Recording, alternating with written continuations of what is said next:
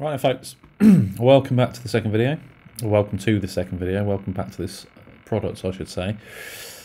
So we have created, thus far, we've created our two side bits in Part Studio 1, our two side bits in Part Studio 2.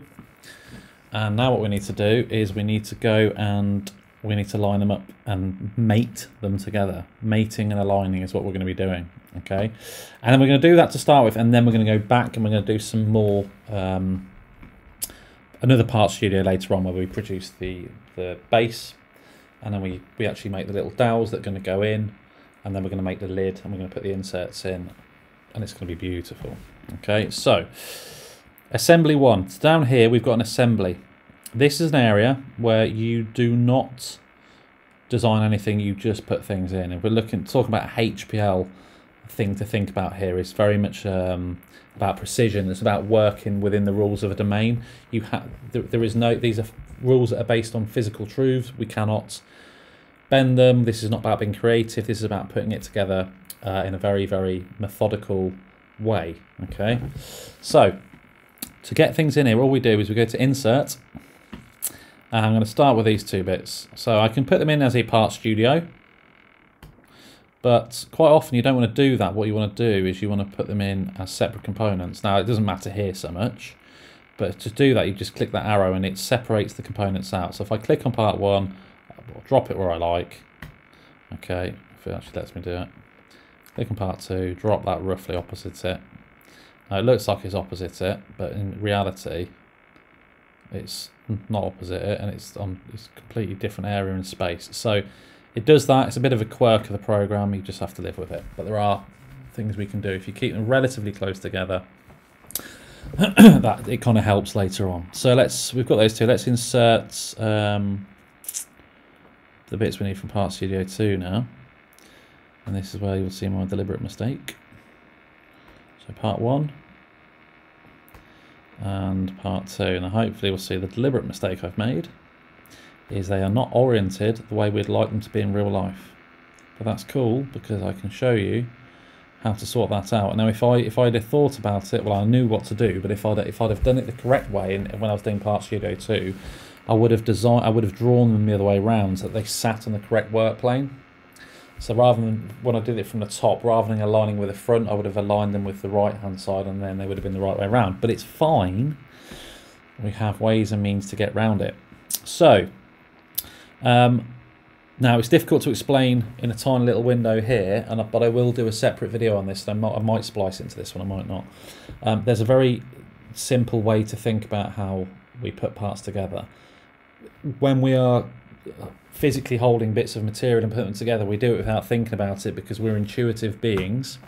The computer program is not. The computer program is dumb, for want of a better word, so we have to tell it every single thing. We can't say, put that part into the end of that part, because it doesn't know what a part is and it doesn't know what the end of it is. So what we have to say is we have to identify things it recognises, and what it recognises are the edges, faces, vertexes and all that sort of stuff of the objects we've made. It knows what they are, so we can say, let's take this face and put it in this position next to this other face, and it will do it. Okay, so that's effectively what we're going to do here. Right now, folks, I wanted to do a quick video that explained what I was talking about with the planar mating. So when we insert things into Onshape, into an assembly, what you'll find is, let me just zoom out so you can see what I'm talking about.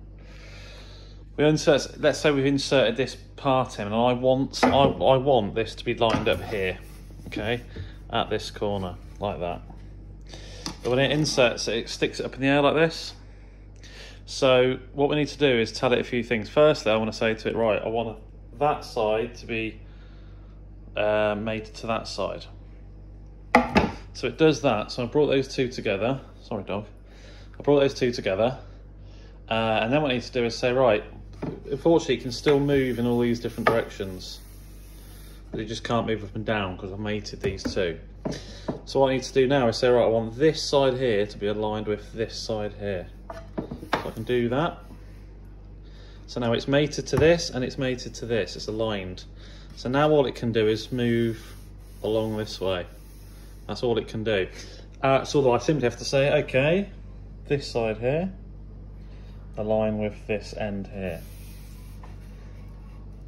Okay, and that's it. So now it's now locked in position. And that's basically how it works. I'm going to do here. So a really good idea is to have something fixed. So everything isn't just floating around. We want some things to float around, but we want one part at least to be fixed in place. When you build a house, you don't just throw the bricks where you fancy it.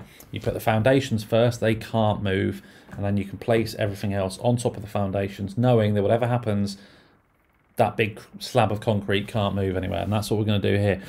So this part here, completely arbitrary decision, but it's the closest one to me. I'm going to right click it and I go up to fix, and what that means is if I pick this up I can move it around, I can move this around, I can move this around, but I can't move this around. And in fact it tells me no, you may not move that around. That is now fixed in space. Good. So what I'm going to do, I need to line this one up with it, but it seems a bit silly trying to line that one up because it's not got any points of contact. So for me it makes sense to try and line this one up with this one this way. So I'm going to move this one out of the way. And by the way, you guys, you'll have to be a bit adaptable here because your parts won't be all in the same place as mine are. So it's the process that's important here, not necessarily doing exactly what I'm doing.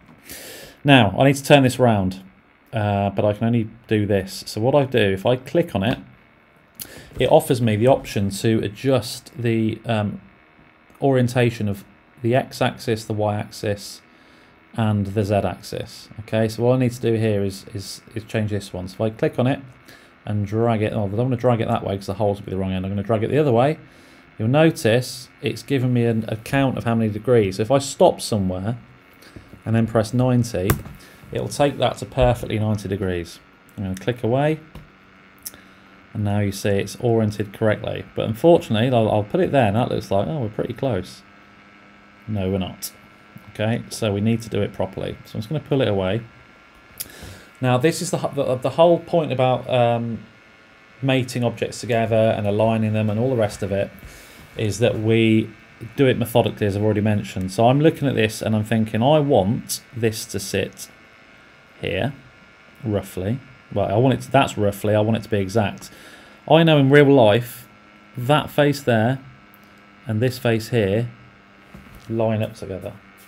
So I'll make that a rule.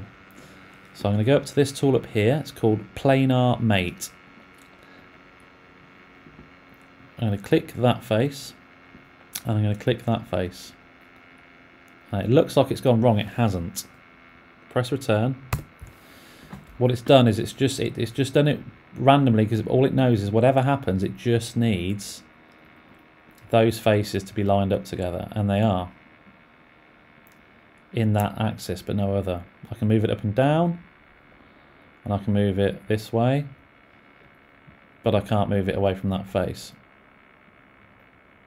So what I need to do next one, I know that face, let me just move it so you can see what I'm doing. That face there and that face there also should be at the same level. So I'll go up to planar again, and I'll click that one, and I'll click that one, and it does its special little thing again. Press return or the tick, and now the only way I can move it is that way. The other two are locked. I can only move it in that x-axis, I guess that is. So how do I stick them together? Well, if I pull them apart slightly, again, planar, that face there. Sometimes you have to really zoom in to make sure you are getting the right face. I'm not picking up the inside of a cylinder or something. That face, I'm going to spin this, and that face. I want those touching. Press return.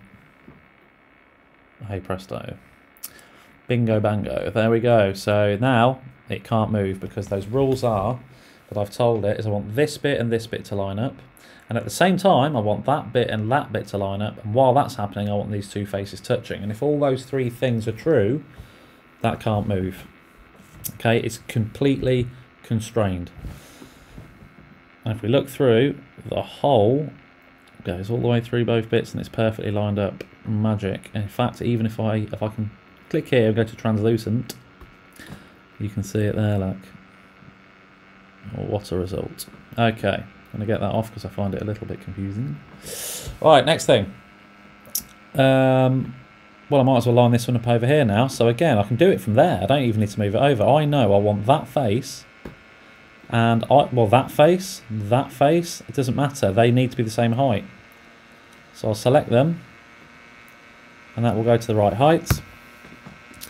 Now I need to say, I would quite like this face and this face to be lined up. So that one. And that one. There we go. Now I can only move it in that way. So I might as well say to it, well, let's get those faces touching. So planar. Click it. That would help. That one. Turn it around a bit. And that one. They need to be in contact.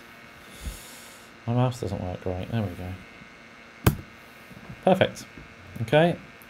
Oh, stupidly, I've done it the wrong way. So, brilliant. I love it when I make an error. You can see what I've done.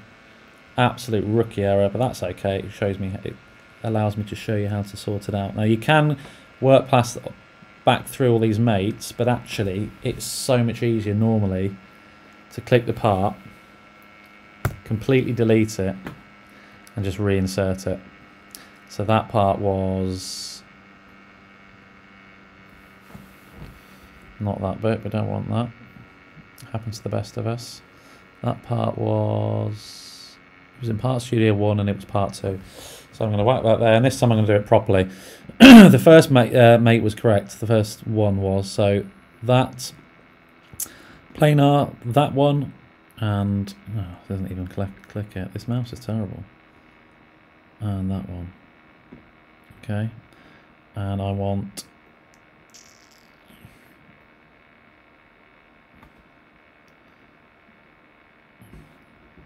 planar. I would like this one, and but no, I don't want that one. That's a lie. I'm gonna get rid of that. That's why I went wrong last time. I want silly. I want that one and that one. Perfect. And all I need to do is just, because it can still move that way. Planar mate. This one. And touching this one. Brilliant. Okay, good. And the final one, again, I need to do some jiggery pokery. I need to click on this one and turn it round on its axis. So click on it. Oh no, it's trying to mate it. Get rid of that first. Click. Turn it around the right way. That's not quite, so I want to put 90 in. And it's exactly the same thing again. So I'm going to start with the height because I like the top to be aligned first. Good, goody, goody, goody. You don't have to tick it every time, but it's just, it makes life easier. I could say, there's different ways I could do this actually. I could have that one aligned with that one. Yes, indeedy. Now I just need to do it that way. So let's say, well, I'll just do it the same way. This one here, I want it to touch this one here. Boom. Lovely, jubbly. Let's look at that. Excellent. That is now working perfectly. Get rid of that. And I can't move any of these parts separately, which means I've made a perfect assembly. Wonderful, what a treat. So there you go, that's assembly. Now you might want to run through this video a couple of times. It can be a bit hit and miss, but just, you know, remember you've got to stick to the rules on this. You need to take your time, pause the video as you're going through, try to recognise when you've made a mistake. Part of self-regulation, part of our meta thinking. Okay, so self-regulation, we need to recognise where we're making mistakes, and we need to be able to eventually go back and be able to rectify them. Okay, so that's a huge focus in this program. But if it gets completely wrong, don't panic about it. Click the part and just get rid of it and start that bit again. There's nothing wrong with that at all. The more you use this, the more intuitive it becomes, the far fewer mistakes you will make. Okay, thank you, have fun.